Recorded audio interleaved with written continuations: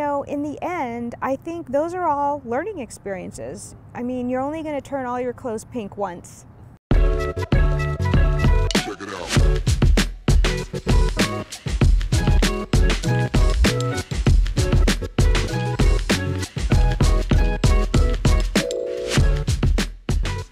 Who is the person sitting across from you, and how would you describe them to a stranger? He's a great kid with a great heart. This is my mom, Mona. Think about ASU move in. What were you feeling? I was feeling anxious and a little bit worried about whether or not Ethan was ready to be on his own. Yeah. I was worried, did I teach him everything that he needs to know? But at the same time, I felt comfortable because I knew that he was mature and would make good decisions most of the time, at least. I think I had similar feelings, like very excited to be, moved out. Not that, no offense, I guess. I was also a little worried because, I'd never been on my own. Lots of emotions. Yeah. But yeah, it was a good day. Yeah. It was a good day. What were your biggest fears or anxiety about entering the college chapter? Okay. My worries, I feel, were a little bit trite, like, is he going to know how to separate his clothes to do the laundry right? Are they going to run out of toothpaste or toilet paper? But, in the end, I think those are all learning experiences. Mm-hmm. I mean, you're only going to turn all your clothes pink once, and then you'll realize, oh, I probably should separate them. Nothing life-changing. Nothing. No life-changing mistakes. Exactly. That's what you always said. Yes, that's what I always said. Okay. What would you say to someone who is on the fence about living on campus? I think that you don't get the full college experience if you live at your parents' house the whole time. And I think you probably wouldn't mature as much if you were just living with your parents the whole time. And also it's just, it's fun living on campus and like being away from, just being with people your age. I think that that's really nice. There's a lot of bonding that can happen then. So. I always kind of joke that college is the time where you stay up till 1 or 2 in the morning talking about all of these existential drama and world peace and all of these really big ideas, and you're not going to do that if you're just living at home with your parents, right? You're going to come to class and then leave. I feel like you also get more there's more different types of people. Like you meet different types of people that you wouldn't normally, like I didn't know anyone from like China or India, before I came to college, and maybe I would have met them in my classes, but living on campus makes it a lot easier to, oh, do you want to go to the library, work on classwork, whatever. So it's cool. You meet like lots of different types of people that you wouldn't normally meet if you were just living at home. So you might meet someone with, beliefs that you just didn't even know that people could hold, and it kind of teaches you how to talk to people who have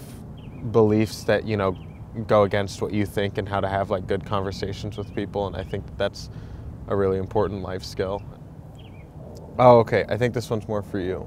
Okay. So, from a CEO/employer perspective, how will the skills learned in college become hireable post-graduation and benefit your career?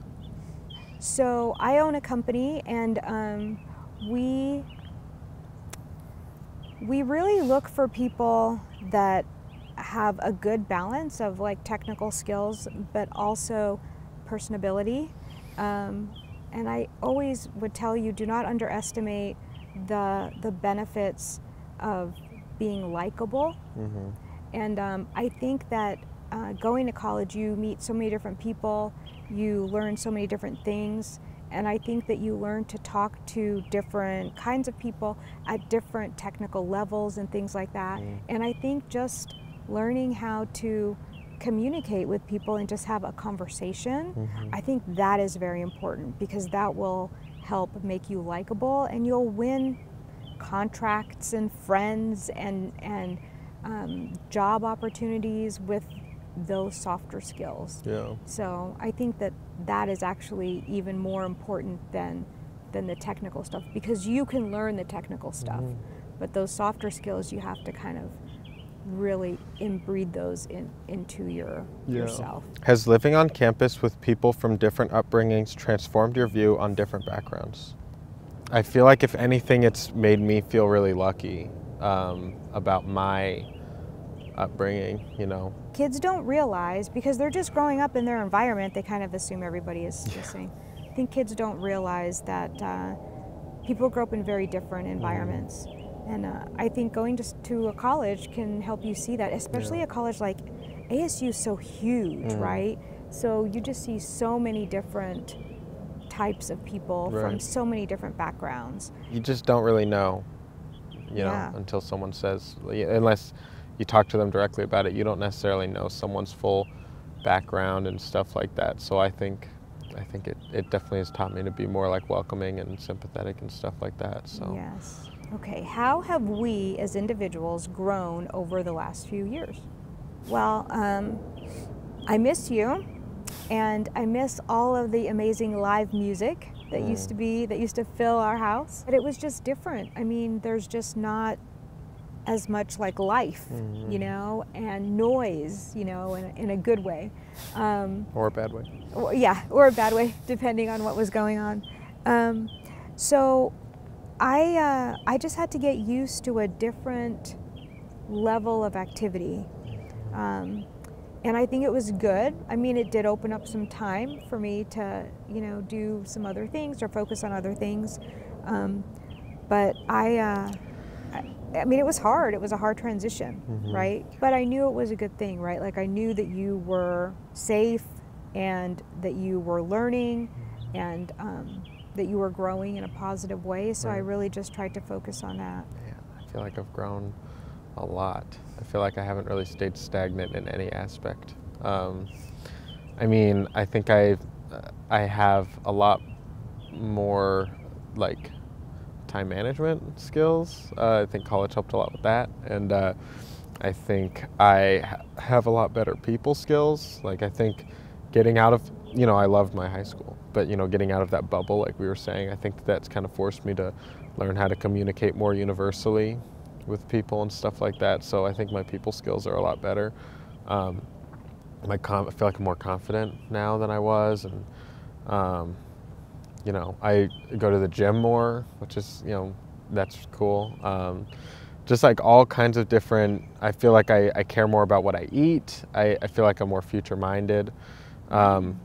With that, like, you know, I'm like, oh, well, I shouldn't just be eating slop all day because I want to live a long time, you know, and I want to, so I feel like I've become more future-minded. I feel like I've become more hardworking. Obviously, I've learned a lot about, you know, technical things as well, just being in school. And I feel like I have more of a grasp on what I want to do long-term also, like with my life, which is nice because, you know, going into college, I didn't really know. I was like, oh, I'll do computer science because I like coding and I like math. And, you know, there wasn't really much more to it. And now I feel like I kind of know more specific areas I'm passionate about, and I know like eventually I want to be a professor and, you know, stuff like that. Like I feel like I've just learned a lot. So. Okay, last one. Despite being away from home, has college brought us closer? I think it's made us appreciate the moments we have together more. I agree with that. And I think it's made us closer in some ways because I feel like we have become more friends. You know, like when you were in 8th or 9th grade, I wasn't your friend. No. You know? You were not. And that was good. You know, you didn't need another friend, right? You needed a mom. But now I feel like because of where you are and how you've matured and you've made, you know, really good decisions, I feel like we're more friends now, you know, and we can discuss things as friends. Yeah. So I think from that standpoint, I think we've become closer because I think we're not communicating on a level of like, Ethan, you need to make your bed or, you know, do the dishes. Yeah. It's more, so, you know, what are you going to take next semester? How are you doing with your job? That kind of thing. So I feel like we've become friends and we can have better conversations from that standpoint. Yeah, I don't feel like I have to like put a filter on as much now, I guess, when I'm talking to you. Whereas before it's like, oh, that's mom. Yeah. You know, I can't talk to her like that, or I can't say that or whatever. So Yeah, I agree. And I Yeah. think also like, you know, just more appreciation, I guess. Like, you know, I feel like I really appreciate your like idiosyncrasies now a lot more than I did before.